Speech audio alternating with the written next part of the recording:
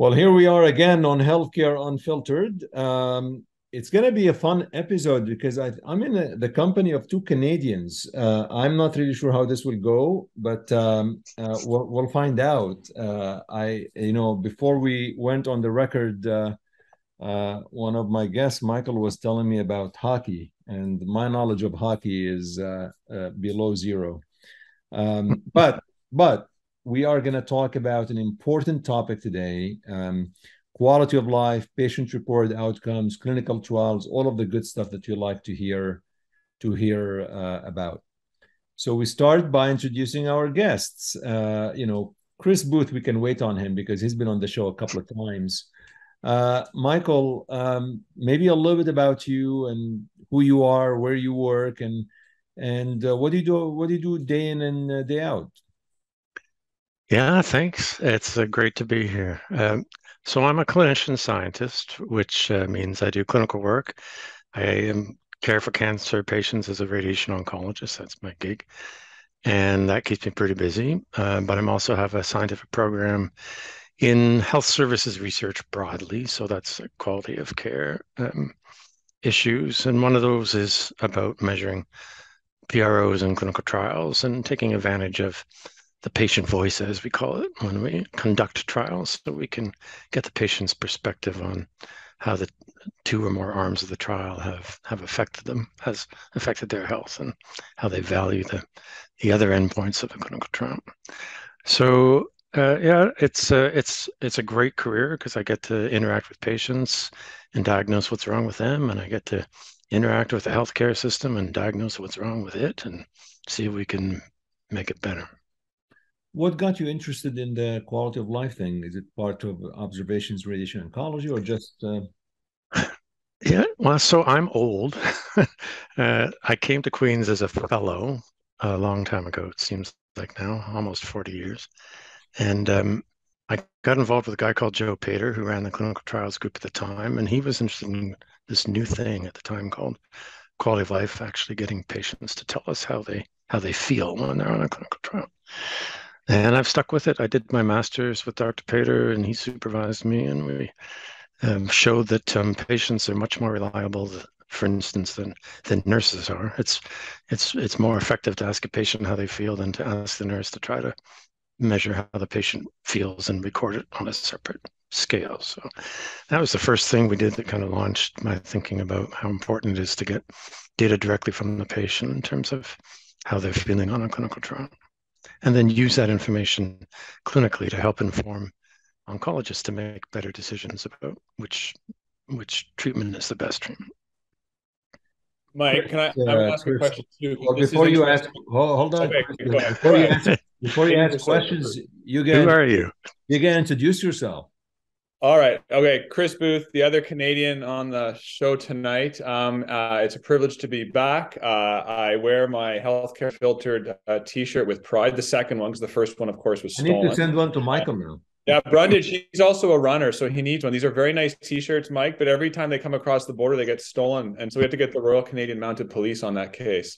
They So clearly I'm are an valuable. oncologist. I run a health services research program. I work very closely with Michael in the same unit, professor of oncology and public health here at Queen's. But I just want to jump in because Mike's story and his niche academically is very unique. And I've heard bits and pieces of this kind of history of Brundage over time. But Mike, tell the listeners and remind me and tell Chaddy, how did you come to inhabit this space in both, like as a hardcore member of the clinical trials community, but also a card-carrying health services researcher? Because most of us do kind of one or the other. Maybe we dabble a little bit in one and focus on the other, but you're really very engaged in both. To tell us about that. How did that happen and where did that come from? My dog just came in to say hello. We'll just pause the things for a minute. No, it's unfiltered. Now the listeners can know that you have a dog and the dog came in, which is actually My dog just heard me talking behind the door and decided that he really wanted to come and meet you too. And yeah, now he's gonna go back. Now he's a puppy. He's only 6 months old, so he's 100 pounds already. So he's a piece of work. But anyway, thanks, Chris, for the question. So Yeah, I was lucky enough to get into clinical trials when clinical trials were just developing their methodology in terms of measuring PROs properly. At the time, we called it quality of life. PRO is a newer term that embraces and includes quality of life, but it includes other patient-reported outcomes as well. But I worked with a guy called McKillop, who you may have mentioned previously, who was interested in health services research. And so on the clinical trial side, I was interested in how to conduct clinical trials and measure quality of life outcomes effectively and to communicate those back to clinicians so that they could use them in terms of counseling future patients. But also McKillop was interested in improving the healthcare system. And that included a domain that we called patient-level decision-making. So helping physicians and patients make better decisions together, shared decision-making, some people call it. But we were curious about how to improve clinical trials, how to improve the healthcare system, and as a piece of that, how to improve doctor-patient decision-making as part of the healthcare system. And all that kind of gelled into a common thread between conducting trials properly and using the information that the trial generated effectively. And so that kind of kept the two alive, and I still enjoy doing research in both areas. So let's start. I wanna do this as I'm thinking through this. So Chris, if you're designing a clinical trial, a therapeutic clinical trial in medical oncology today, we're taping this in 2023. Is assessing quality of life a must endpoint in any type of an interventional clinical trial? I mean, are you, or is it selective? In other words, what type of a clinical trial that you are conducting and running, you would add quality of life as part of the endpoints that you're measuring, and which trials you won't? And then I'm going to actually pivot to Michael and ask him, how would we measure these in the trials that you are asking to do this? But tell me. Yeah, great question. I mean, so I can pontificate hypothetically, and then Mike has to tell us, how we would actually do this in practice, kind of, when the rubber meets the road. So I think the default here is we should always measure quality of life. But what do patients care about? They want to live well and they want to live longer lives. So when we're testing a new intervention, ideally we should be measuring both survival and quality of life. So I would say that's the starting point. But from a very pragmatic point of view, I would say certainly in the advanced setting, when we're delivering palliative intent therapies, when life is short and the potential gains in survival are modest, then it behooves us in that very short time frame to understand the impact on the patient's quality of life with the interventions that we're delivering. So I think in that setting, in fact, I think we're really failing our patients as a community if we're running a phase 3 RCT in the palliative space and not measuring quality of life. And in the adjuvant setting, I would also, propose that, we're exposing patients to some pretty toxic and difficult therapies, and we want to know long-term how they feel and what the long-term side effects are, and if that has a major detriment to quality of life. Because I would imagine if I were a patient, and having had, discussions with, hundreds and thousands of patients now, they're going to want to know what the benefit is for their longevity and their cure rate, but they're also going to want to know what life looks like. So I think the starting point is we should do it very broadly, for sure in the advanced setting. And I would also argue in most contexts in the adjuvant setting. So Michael, fill us in now. What's the pragmatic approach to this?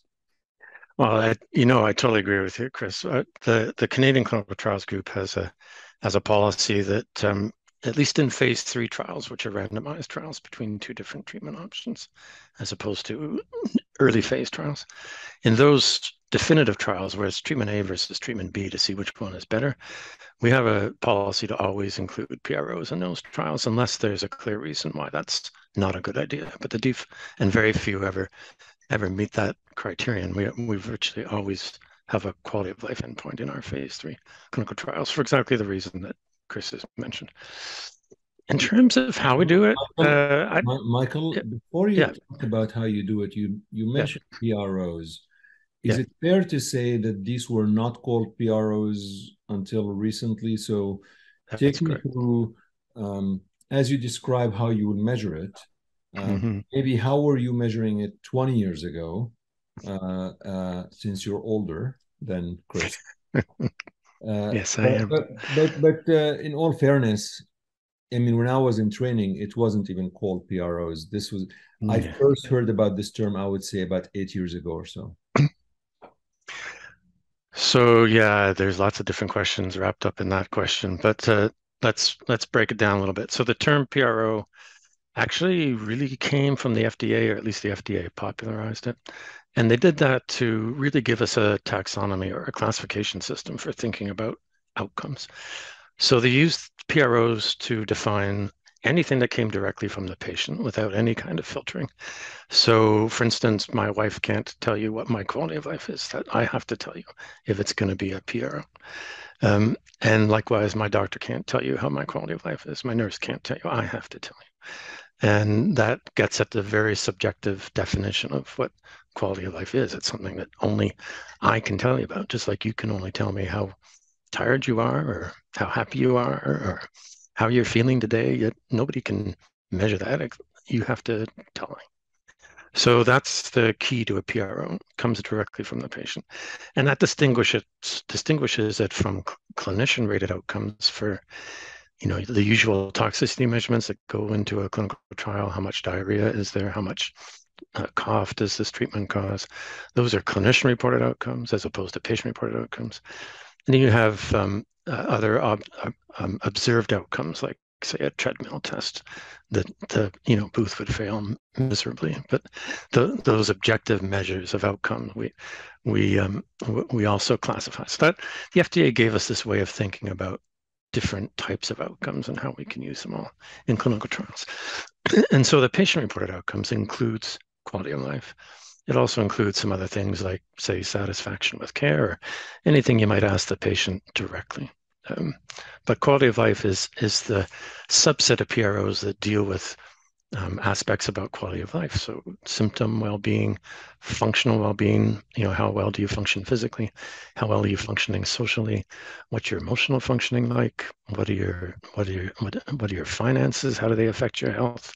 All those things that go beyond symptoms, yes, but all those things that go beyond symptoms. And we call those dimensions or functional scales. And those comprise quality of life. We've been measuring those things for a long, long time.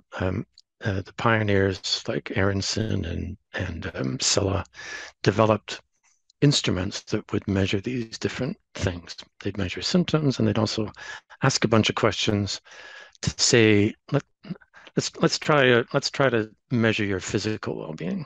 How well are you doing physically? And the original questions were things like, can you walk a flight of stairs? Can you carry a bag of groceries? Things that would divide people from fairly good functioning physically to, not so good functioning physically. Now we have much more sophisticated ways of doing that as an industry, but the principle is the same. You ask a bunch of questions, and each of those questions is designed to measure ultimately how well the patient is doing on some sort of metric, say tiredness or emotional well-being, or whatever domain that the instrument is designed to capture. So it's very broad. I guess the third point is that it is a science. It's important to remember it's a science. It's not loosey-goosey. It's not think of a few questions, write them down, and see what the patient says, write it up, publish it. It has to be done properly. So the instruments have to be validated. They have to measure what they're intended to measure reliably. The analysis has to be done properly.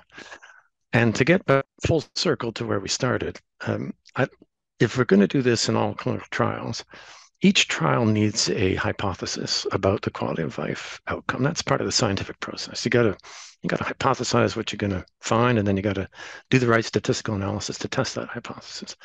In the same way that you do for survival, my hypothesis is this new drug is going to improve survival by X amount.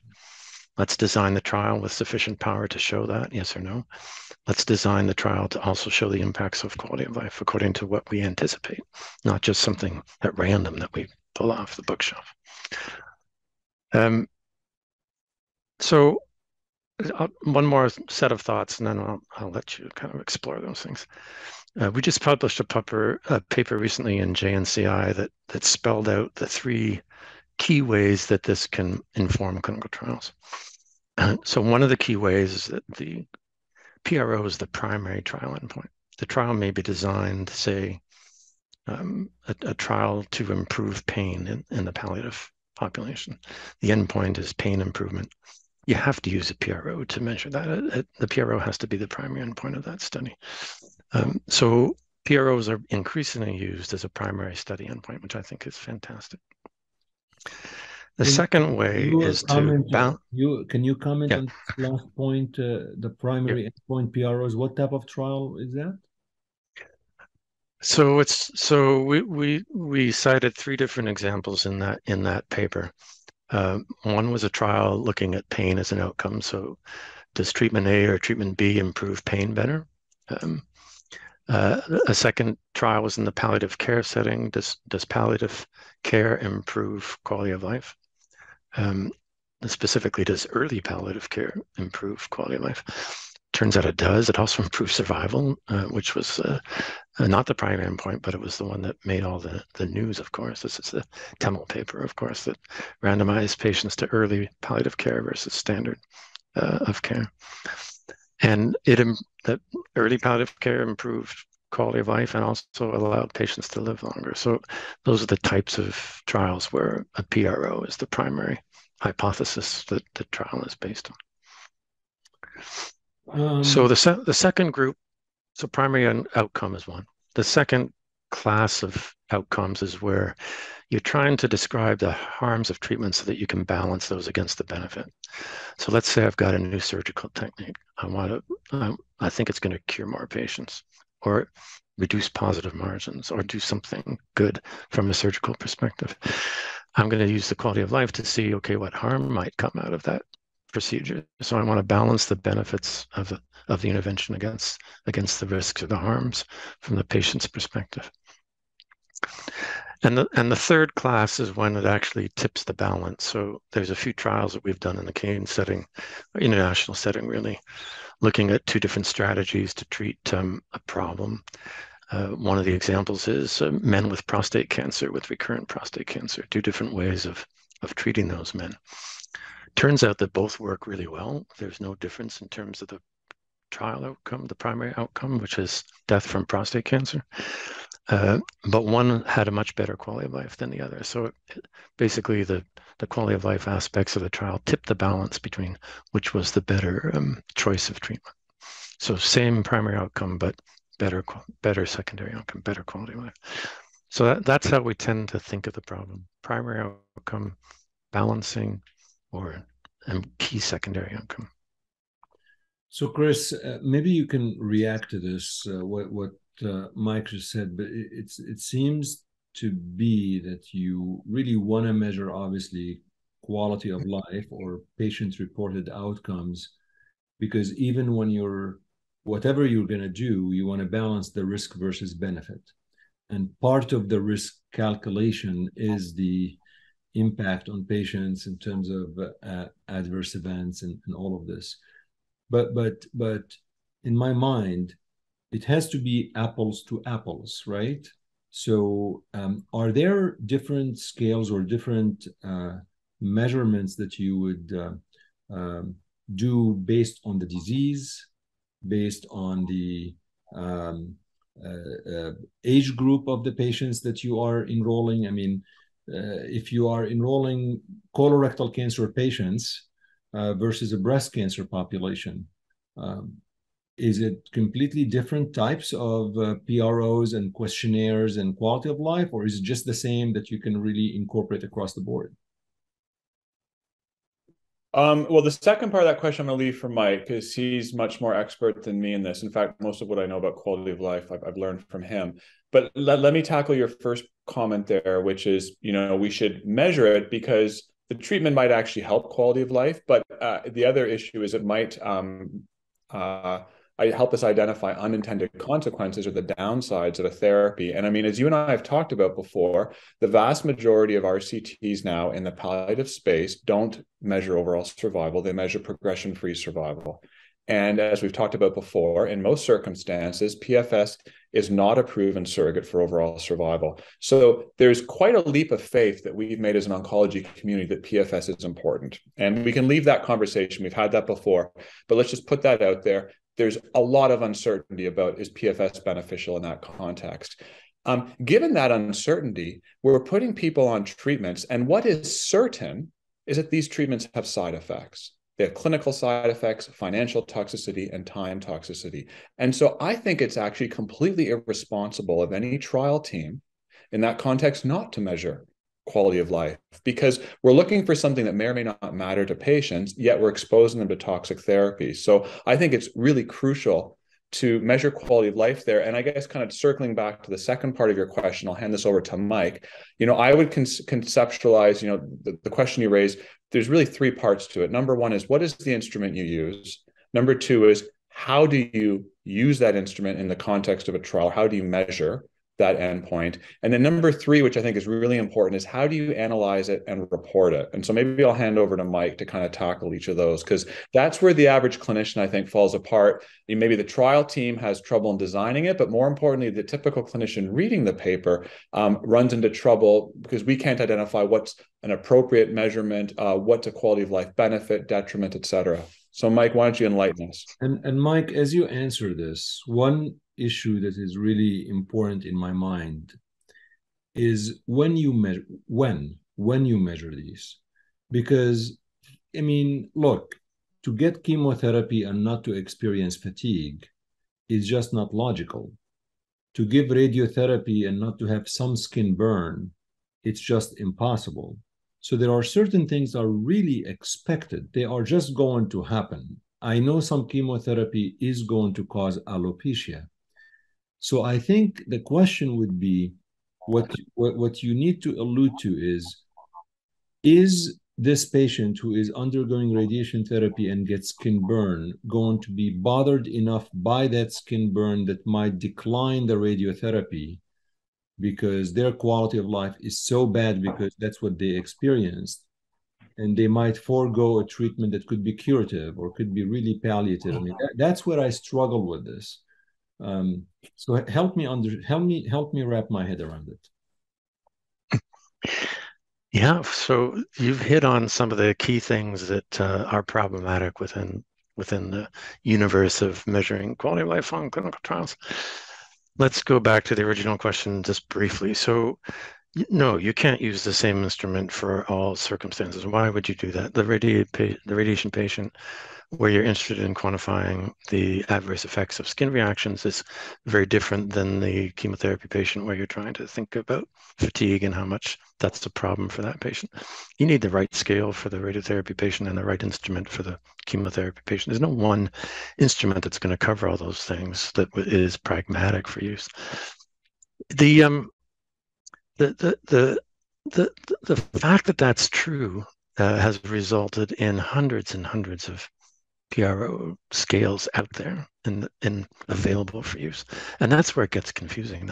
Not only are there a bunch of different scales that you can choose from, but they have different strategies for scaling. They have different metrics. Sometimes a high score is good. Sometimes a high score is bad. Sometimes they're scored 0 to 100. Sometimes they're scored 0 to 157.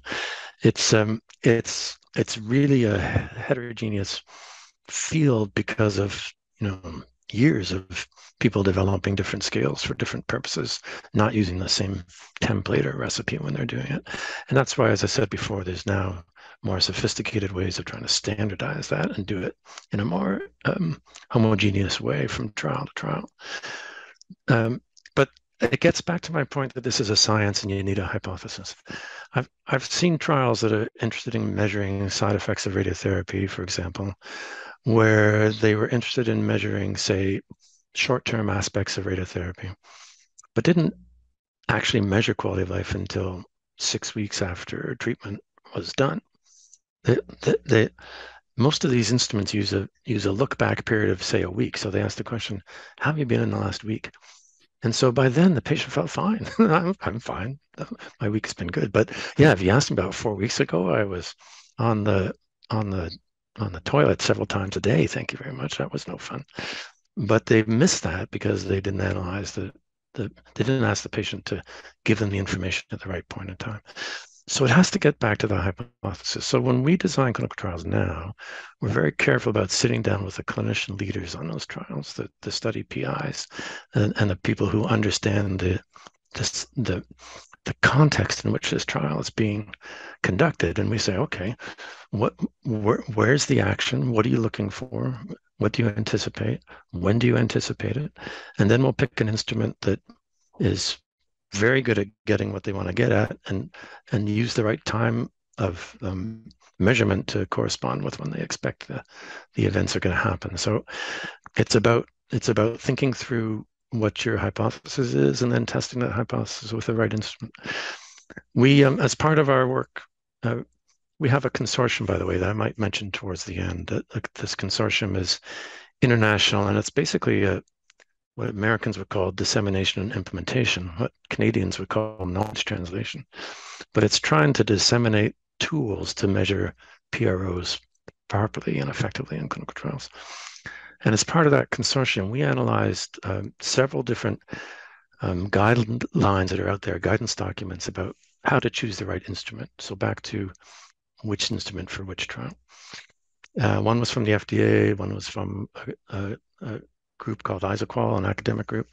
There were several others. And it turns out they basically all said the same thing. There was very little substantive difference between these guidance documents. And so we pulled those into kind of an overall document that looks at how to choose the right instrument for the right trial, for the right patients at the right time.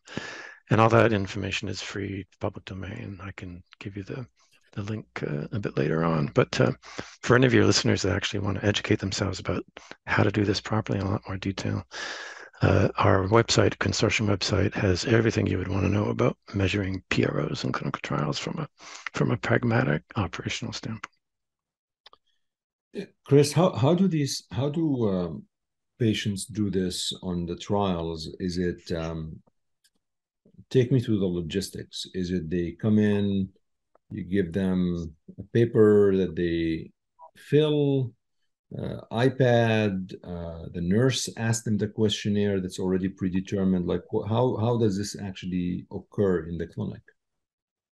So I think that's evolving over time. Historically, it was a heck of a lot of paper. I mean, I can speak mostly from the experience of the trial where I'm the PI, which is the Canadian Cancer Trials Group CO21, which is an international phase 3 RCT of physical activity as an adjuvant strategy for patients with stage 3 colon cancer. So these are patients who have undergone surgery and adjuvant chemotherapy for stage 3 colon cancer. They're about to initiate a surveillance protocol, and they're randomized to a 3-year structured program of physical activity, essentially an exercise intervention for 3 years compared to a control arm, which is allowed to exercise on their own, but they don't get a funded personal trainer for 3 years. So this is a trial of 1,000 patients. Primary endpoint is disease-free survival. And it's been open for over a decade now. We're almost finished accrual. We're just approaching 900 patients. So the primary endpoint of that trial is disease-free survival. It's a very ambitious target. But, the important part about doing the trial was also to show that, we kind of take it for granted now that these lifestyle interventions are of interest to the oncology community. But when I wrote this protocol as a research fellow, kind of in 2006, 7, 8, this was way, way out there. Like everyone thought we were crazy.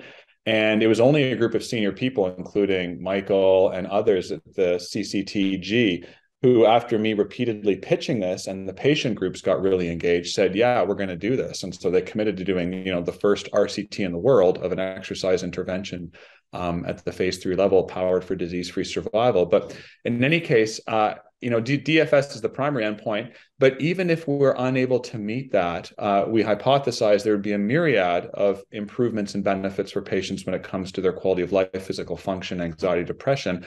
So there's a whole host of PROs. In fact, it's quite a lengthy panel. And so this is when patients come in every 6 months on their trial visits, they go on the treadmill with the physical activity consultant. They have their imaging, and they also complete a whole package of, paperwork. This is transitioning now to electronic capture. I think Michael can tell us how that varies across different trials and centers and sites, but it's often a 7-day or 30-day look back where patients are asked to report on various PROs, including their physical activity, their overall wellness, their physical function, and their quality of life. So I think it can vary, but the frequency with which you measure it and the look back window are obviously very important. So, but Michael, I mean, this is, to me, it sounds like, of course, if you give a structured exercise, the patient's they will have better quality of life. I mean, if you give me a trainer and you tell me to exercise and you push me, I probably will feel better. I mean, is the null hypothesis that this will not be better? Correct. The null hypothesis is it will not improve your well-being. And the alternative hypothesis that it will. That could be fatigue, that could be emotional well-being, that could be energy levels in other ways, sexual functioning, whatever. Who knows how an exercise program might benefit the patient unless you systematically ask hundreds of patients who get the intervention versus not. The more exciting hypothesis is, will it allow people to live longer? Will it delay the cancer from recurring or prevent it from recurring at all? And that's what makes this trial exciting, because you're right. Most of us assume the energy endpoint would be shown and would be only moderately exciting, but a survival endpoint would be very exciting. So one of the concerns, though, and I presume you'll agree with me, that on a clinical trial like the one just Chris mentioned, the exercise one as an example, you have the funding, you have the support, you have the trainer, however it is that you actually have it, where when the patient comes in, they're undergoing an intervention, and you're measuring that impact on this intervention on the quality of life. But once it's real world, I mean, where 80 to 90% of patients get treated outside of clinical trials, how practical is it that physicians in practice are going to indeed measure patient-reported outcomes, quality of life, So that gets back to a question you asked earlier, which I didn't really address, Chadi, and that is the patient with the radiotherapy side effects, say skin burn, say diarrhea, doesn't matter. How is that patient going to benefit from quality of life, and can they decline the treatment? We kind of think about this in a different way. We think about the reason we're measuring quality of life in clinical trials is not for the patients on the trial.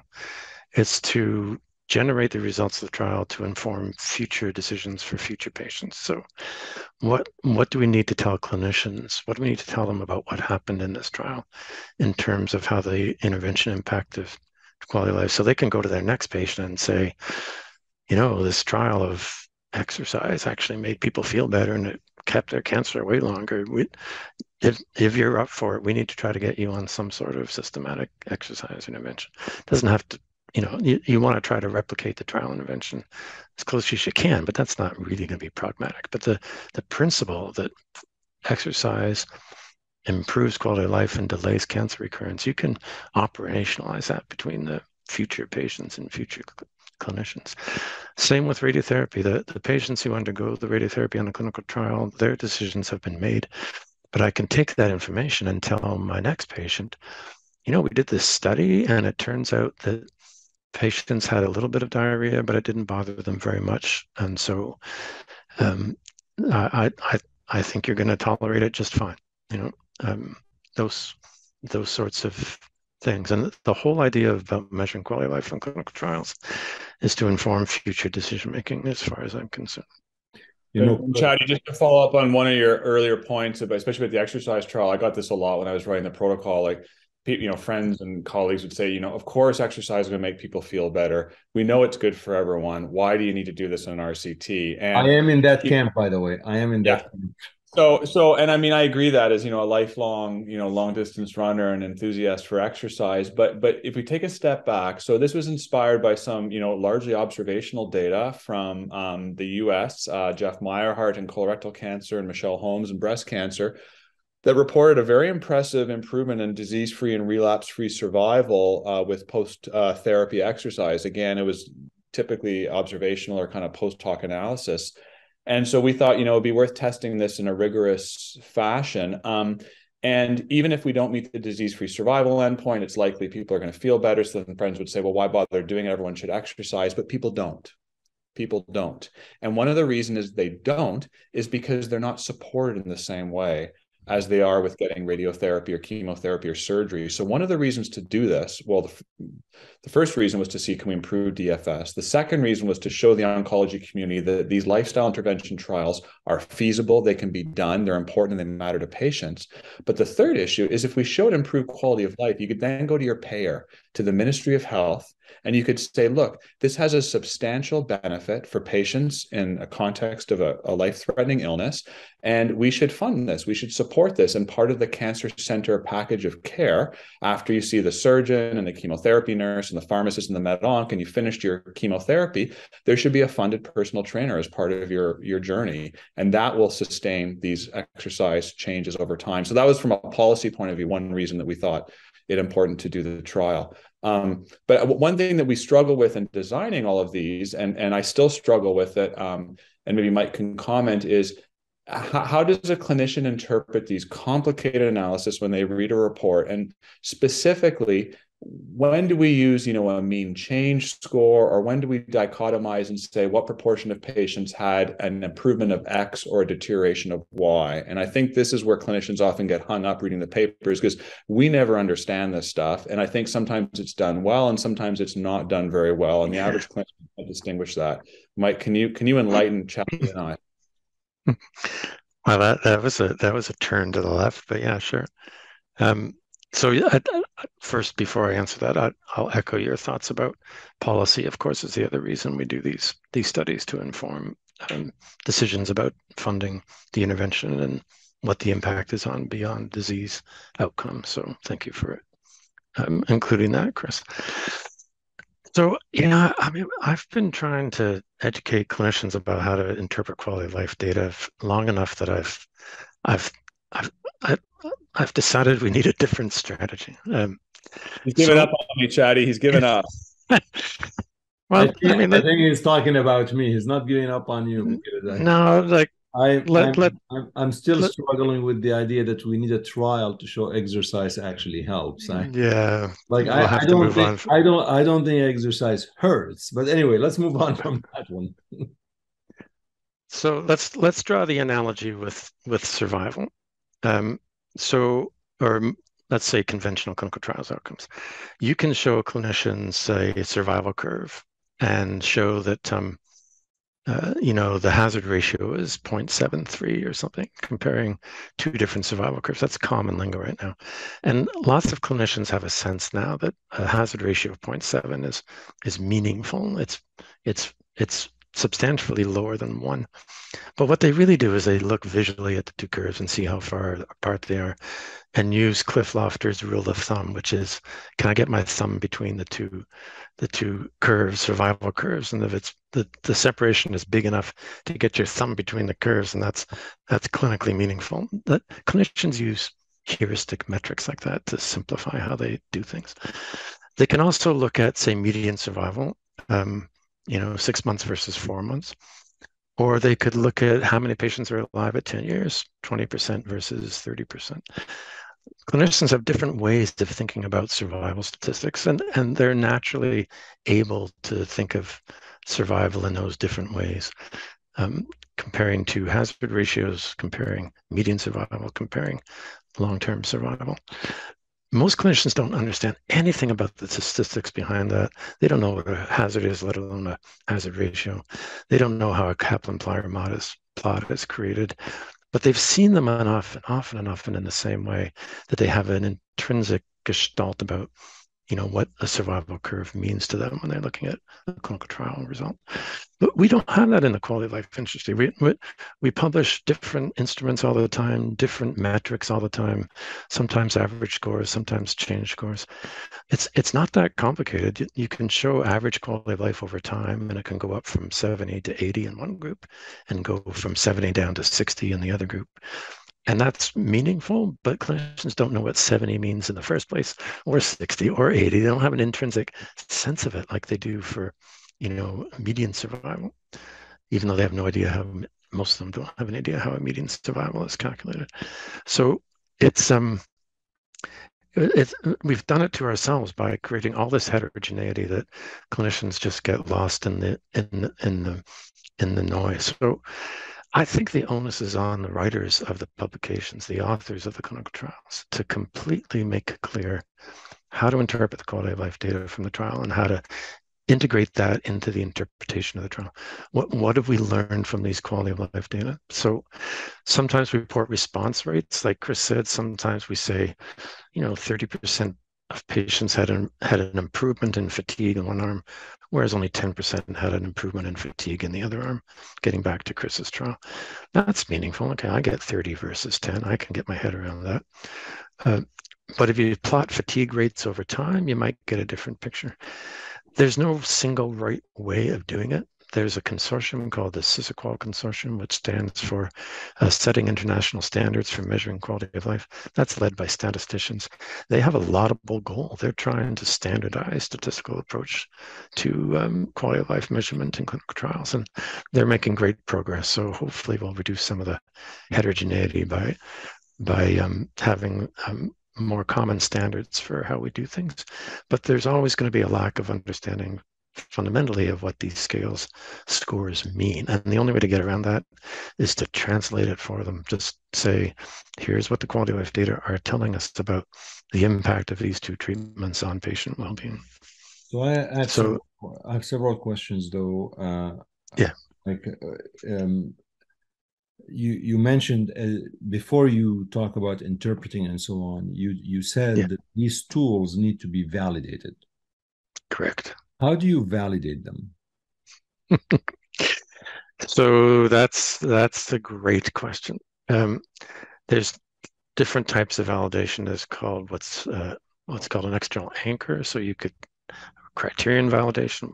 We won't get too techie, but that's showing that whatever happens to your quality of life scores makes sense in terms of what else is happening to the patient. So as clinicians, we measure ECOG performance status all the time, or Karnofsky performance status all the time. You would hypothesize that if the quality of life on physical functioning went down, the Karnofsky score also should go down, or the ECOG score should go up. It wouldn't make sense if that weren't the case. So you compare what your instrument is telling you to some other standard of measurement that you have some reasonable faith in. The other thing you can do is show it's sensitive to change. So if you make somebody sick by evidenced by, say, toxicity rates, some of that should be reflected in the quality of life data. In fact, historically, the quality of life data are much more sensitive in picking those things up. So clinicians underestimate levels of, say, fatigue or other symptoms, whereas the quality of life data show a much bigger effect. So those are pretty much the way that we do it. There's other ways, but the idea of validation is that the instrument should measure what it's intended to measure, and therefore the score should behave in the way that you expect them to behave.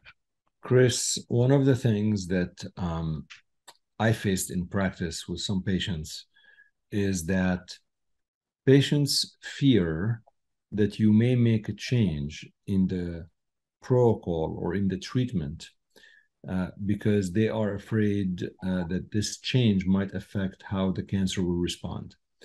I vividly recall a patient of mine who was having pain because he was telling me he was not having pain, and his wife was shaking her head that he's lying to me, because he was afraid that, I may change the treatment, and he was convinced that the treatment is working. So besides that, How do you feel that when the patient's response to some of these measures might be confounded by their perception of how you may actually um, intervene based on their answers? Yeah, certainly in routine practice, I think that is an issue. I mean, you see that every day if we have to dose reduce because of, fatigue or diarrhea or neutropenia. You can always see the look in their eyes. Usually they will ask, is this going to alter the outcome? Do I need more cycles? We'll extend therapy. And even if they don't ask that, I usually try to reassure them, or I talk about that because I know it's something they worry about. And so I guess that probably is a barrier for the patients. And it also probably comes back to the clinician helping the patient balance the potential risks and benefits on both sides. So, for example, for many years, I only treat GI cancer now, but for many years, I treated GU cancer and GI cancer, so testicular cancer. And I treated many young men with a lot of extreme toxicity with BEP. But given what was at stake and the tremendous benefits of therapy in that context, the patients and I were generally willing to put up with quite a bit of toxicity to get through treatment for metastatic testicular cancer when they could still be cured with delivery of dose intense BEP kind of on protocol. And let's go to my other practice in GI cancer, where I'm treating someone with metastatic pancreas cancer, where the potential benefits of therapy from a survival point of view are just an order of magnitude less. And so in that context, I am very sensitive as a clinician to adjusting therapy based on quality of life and side effects, because the potential downsides of me reducing FOLFIRINOX dosing by 25% is very different from me dropping the cisplatin dose in BEP. So I think that's where we can work with the patient and understand, their own values and preferences, but also the big picture, which is, what is the magnitude of benefit from a survival point of view of the therapy that we're offering. One of the things, Chris, that we see often in clinical trial reporting, you're sitting, listening to an oral presentation at ASCO, and oftentimes there's the table of adverse events, and then you get the conclusion slide, and oftentimes the conclusion slide says adverse events were well tolerated. 20% grade 2 neuropathy and 5% grade 3 whatever. Patients tolerate therapy well. I think we all know that oftentimes this trial doesn't even have a tool to even look at this, did not have actual tool to measure that, but you see that day in and day out. That's why I asked you in the beginning, why do you do this in all clinical trials? And your answer was obviously unequivocally yes, but I don't see that. And I see the reporting oftentimes confounded by the fact that the physician wants to say that the treatment was well tolerated. How skeptical are you when you see that? And what's the solution? Yeah, I think very. And I think it gets back to a comment Mike made earlier. I think we underestimate the toxicity and quality of life and symptom burden of our patients. And on the converse, I think patients, Mike probably has empiric data, he can correct me or tell me if I'm right or wrong. I think patients often may overestimate the potential upsides and benefits of our therapy. So we're in a catch-22 there. We underestimate the harms. Patients are overestimating the benefits. I think this probably drives a lot of care that at the end of the day may or may not be in keeping with the patient's best interests or their own values and preferences. So I think it is a problem. I mean, acceptable, all these phrases that people, including our good friend Bichelle, have written about, who determines what toxicity is acceptable, or no new safety signals have emerged, but 5 people died. I mean, et cetera, et cetera. There's all sorts of language that is used. And so the other problem is that often the quality of life analysis is not part of the primary reporting at the major plenary session or in the initial report. So it gets left over and people maybe gloss over it because it's hard to read, it's hard to understand. We're probably not trained properly in residency and fellowship to dissect it and appraise it very well. That's probably something that the educators can take on. And as Mike and his colleagues have realized, the research community and Mike and his colleagues are trying to mobilize the community to report in a more, a clearer way for clinicians to understand. Along those lines, there's often these I don't know if they're intentional games played, but the way that quality of life can be presented, it can almost be spun, right? Are you talking about the proportion of patients who have a deterioration and, oh, this treatment was good because fewer patients had a deterioration? So are we okay with that? Or are we actually trying to make people feel better? And should we be framing it the other way, the number of patients who actually had an improvement of quality of life? And so those are, some tricky things. And sometimes when I'm trying to understand what a trial's showing, I'll take it to Mike and he'll just be able to dissect it immediately and say, well, they probably should have analyzed it this way or that way, because there can be biases that, might make this sound less toxic or less problematic than it really is. So can I chime in on that maybe a little bit? So two pieces to my response. One, addressing Chris's points. The whole idea of emphasizing this as a science and standardizing how we do things is meant to get around A, bias reporting, and B, spin, right? If there's a standard way of doing it, you can't spin it. You got to do it right. And that's the goal of standardization and scientific quality. To your point, looking at the ASCO presentation where there's 10% of patients got grade 2 toxicity, we have a solution for that, happily, and it's led by Ethan Bash, who we mentioned before we started, medical oncology oncologist in the US, and he's got an interest in instead of the nurses and the doctors measuring common toxicity criteria, the patient should be reporting their own common toxicity criteria. So this is a type of PRO that's very much a PRO. The patients report it, but we don't consider it really a quality of life outcome per se, because it's not a domain, it's not functioning. It's basically one symptom at a time, exactly the same as the common toxicity criteria works. And each of these things has 3 dimensions to it. So what was the example you gave, Chatty? It was some grade 2 something neurotoxicity. So if you ask the patient to report on their neurotoxicity, they basically answer 3 questions. How frequently do you have this symptom? What's the severity of the symptom? And most importantly, how much does it bother you? And so you get 3 different remarks or 3 different perspectives on neurotoxicity from the patient that are unequivocal. You can tease out frequency from severity, and you can tease out bother from severity. And if you do that systematically, you win. And so Ethan has spent a long time working with the NCI US to develop this system for measuring toxicity from the patient's perspective. And it's now formally called the PRO-CTCAE. So it's the common toxicity criteria in a PRO format. And then if you collect those data properly, analyze them properly, then you can reliably say how well the treatment was tolerated, because you have the patient's views on tolerability, not the loosey-goosey in-field measurements. So the last part that I would like to discuss, and then I'll let you go. I know it's getting late. Is maybe some of this is my own bias, so you have to correct me if I'm wrong. I kind of feel for curative disease, it's very difficult to really do that adequately in a way that's going to really forego a curative therapy. I mean, obviously, Chris brought in testicular cancer, which is the extreme, because you could cure 90% of these patients or more. But there are many other situations where you can cure, whether it's radiotherapy or chemotherapy.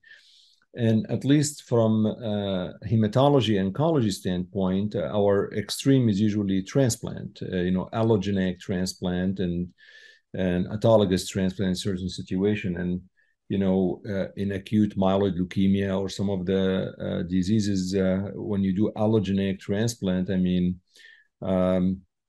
patients go to hell and then come back in hopefully certain situation. And I don't know how you measure that, honestly. It's like, I know how miserable they're going to be with the treatment that we're going to give. And so help me understand how how do you balance this in a curative situation? In Hodgkin, when you give ABVD or AAVD, they're going to have a lot of issues, but you hope that you cure them, and with time, things resolve.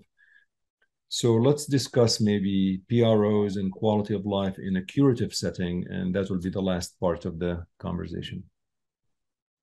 So when you say how do you resolve this, can you help me understand what the trade-off Well, is that you're talking about? yeah, for example, do you think that when you do quality of life measurements in PRO in a curative setting, and you know they would be detrimental in the short term, I mean, you kind of know what's going to happen. Yeah, yeah.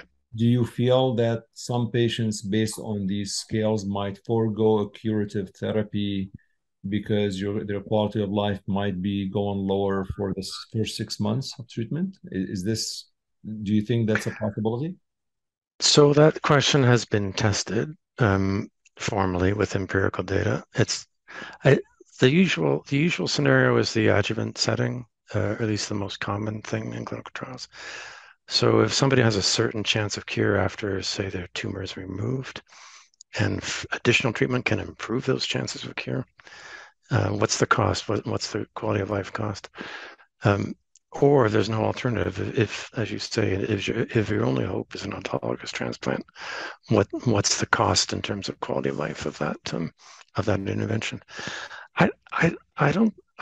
So back to my point previously, if patients have a choice between treatment A and treatment B, where treatment A is more intense and a little bit more effective, and treatment B is much less intense but a bit less effective in terms of cure rates, how do you help a patient make that decision between, aggressive treatment versus more tolerable treatment? And that's a trade-off between the side effects of treatment and the added gains. That's a fairly common scenario. But in your intense adjuvant treatment or in your curative kind of intense treatment, I think it comes down to not trade-off decision-making, but informing future patients who are facing that situation. And you can tell them a little bit how sick they're going to get, but more importantly, you can tell them how well they're going to recover.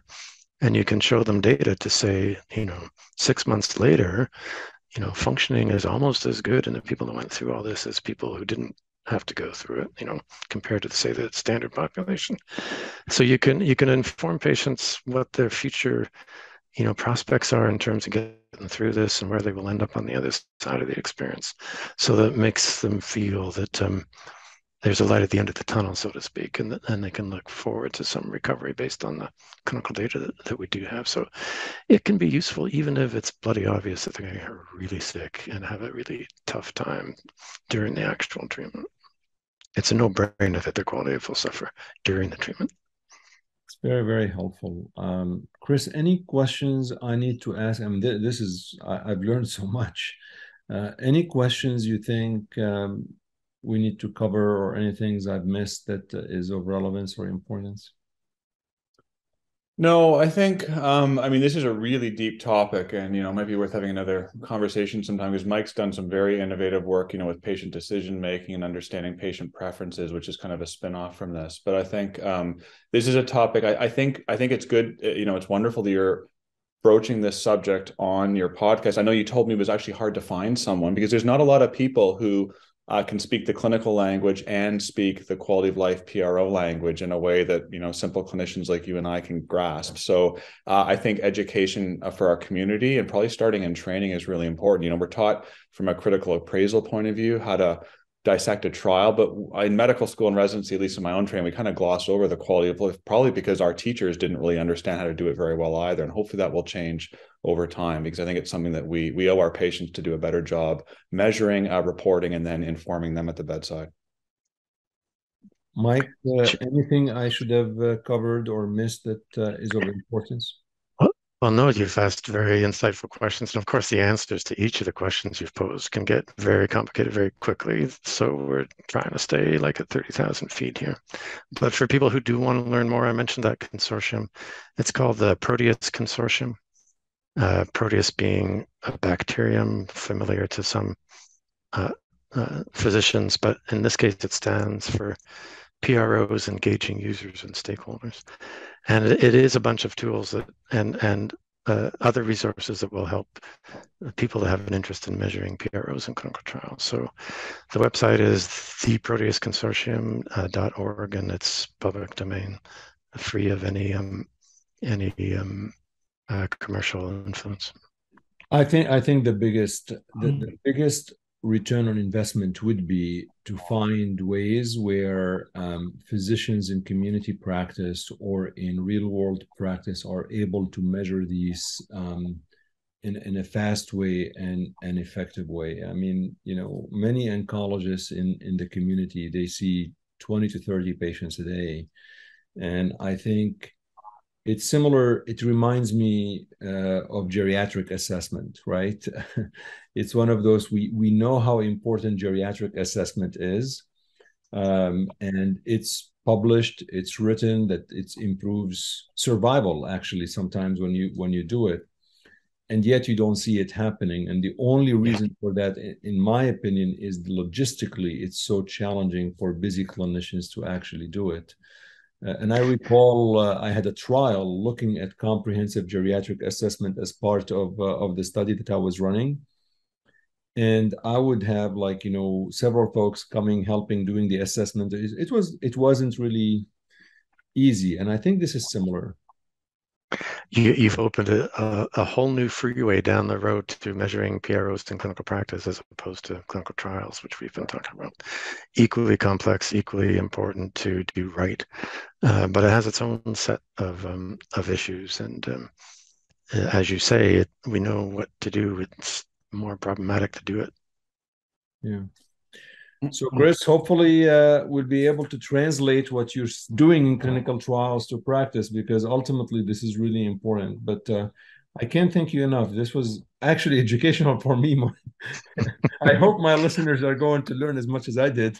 Oh, I'm sure they will. And Shadi, your listeners, as we wrap up this session at the intersection of quality of life, a little bit of trivia for your listeners of Healthcare Unfiltered. But one of your other frequent guests, Aaron Goodman, who is a musician just like Michael Brundage, from a quality of life point of view. It's something that many of us enjoy. But I'll just give your listeners and viewers a shot. So this is the studio. When Goodman comes to Canada, this is where Booth and Goodman jam. And so This is the piano and the guitar studio where we've heard everything from Bohemian Rhapsody to Neil Young to Guns N' Roses to. Take a picture of So this. there we go. A bit of rock and roll trivia there. An old farmhouse in Kingston, Ontario. And Jeff Beck died today. How sad is that? One of my guitar hero icons. Oh my goodness, it's a new era. Life goes on. This was excellent. Well, thank you so much, guys. I really appreciate it. Thank you for spending some time with me.